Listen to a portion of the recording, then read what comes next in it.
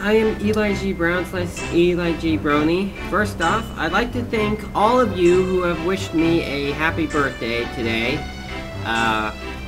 It was very good that you all appreciated me and all cared for me, so I thank you all for that, and, well, and happy Valentine's Day to you too. Well, anyway, today, well, I've made these MOCs, these Bionicle MOCs, based upon real-life creatures, because I've gotten interested in creating MOCs based upon real-life animals. So I've made these today. I'm reviewing all three of them together because they're very small and there isn't really much detail about them. And plus, if I only reviewed one of them at a time, the video would only be about a minute or 2 minutes long, which would be kind of boring. So I'm looking at all three of them together. First, I'm going to take these guys out of the way and take a look at this guy right here. This is the first one I've done today. This is the owl. This is an owl that I've done. And the inspiration for this?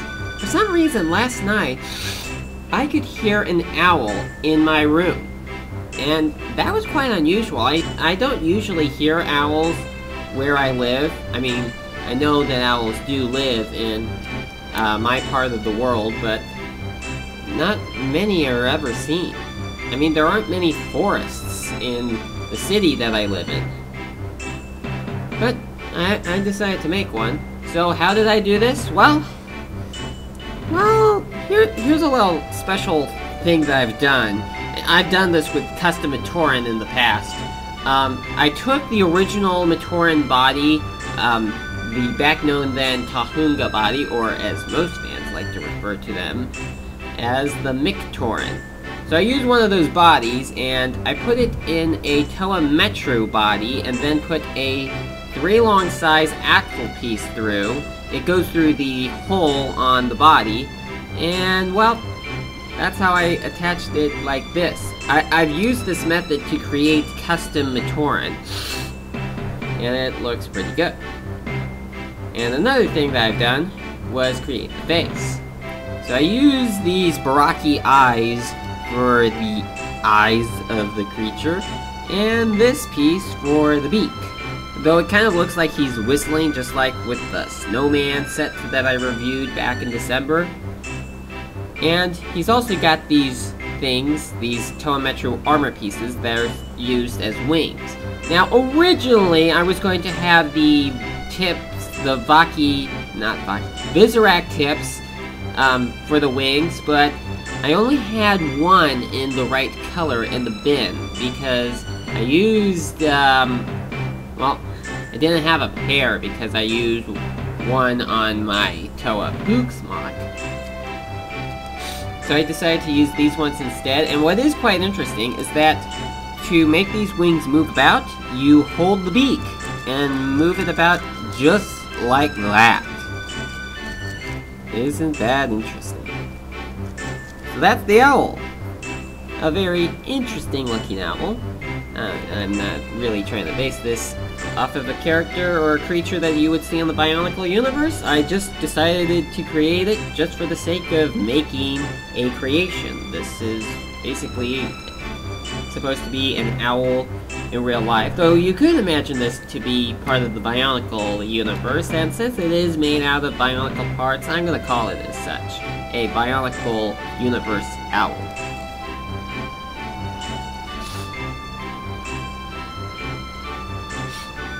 Now, these two guys right here, on the left is a rat, and on the right is a mouse. I know some people are gonna say that rats and mice are different, which in a lot of ways they are, but and they are both part of the rodent family, but here's the thing, rats are a bit larger than mice. These two guys are built almost the same way, not exactly the same way, but almost the same way, so that's why I'm looking at them both at the same time. With the mouse right here, this was actually the first one out of these two that I did, overall, with every creation that I'm showing in this video. It's the owl that was built first. So, I made this mouse. Originally it was going to be a brown mouse, but I just did not have enough brown parts to do that, so I decided to make it silver instead. So I used two Bow-Rock feet in the silver color that was introduced with the Bow-Rock call in that specific color. And I used one for the main body and one for the main head, and I used those same pieces for the feet as well. And what I did was use a Toa Hordeca neck piece, that's what I called it a long time ago, and put it into the bottom of the first Bow-Rock foot, and then use the 5 long size axle armor piece to connect the legs. Now, originally I did use a 4 long piece, but it was just those pieces were just too close together. You could barely move the legs without having the piece get a bit loose.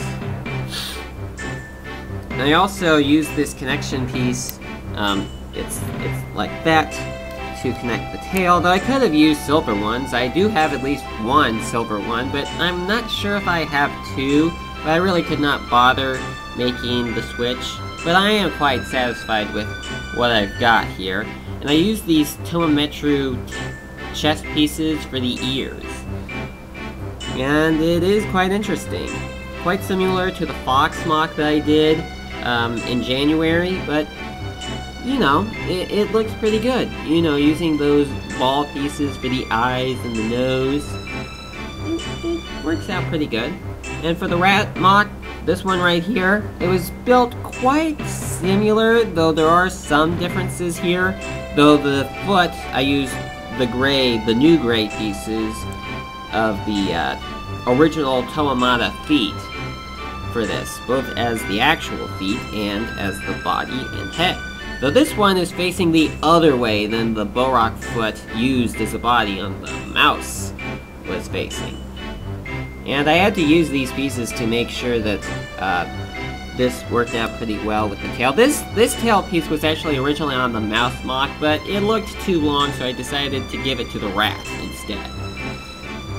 And the rat's head is built quite similar to how the mouse is built, and also the same as how the fox that I made was built too. And the ears are also done using this sort of piece. I hope you can tell what piece that is. And this is the assembly of the ears. So I just put that on. And also, you can't tell on the camera this, but the most of the gray pieces on this rat MOC are the new gray pieces. Only the legs are the old gray pieces. I know a lot of people hate the old gray pieces because, well, they're out of date. They don't fit very well with the Bionicle or Hero Factory universe, but I really would hate to throw these guys away in the trash. I mean, well, for one thing, why would you throw these pieces away? I mean, just because you don't want to use them doesn't mean nobody will. And I actually do like to use both old gray and new gray pieces, though usually not together, like I did here, but use both of them equally since I have them. But what is a bit aggravating is that for these legs here, one of them that I had was kind of flopping around so that the leg would just fall down, and it would not work out pretty well. I really don't know why that even happened, like if it was either a factory error or maybe just because it was old, but thankfully I had more than just 4 of these guys in the bin, because Nuvok was not the only set to include those specific pieces in these specific colors, so that's a thankful thing. So that's about it. Those are the 3 MOCs that I've made today on February 14th, 2014. The owl, the rat, and the mouse. I may do a couple more of these in the future, but for now, I thank you for watching, and I'll talk to you again later.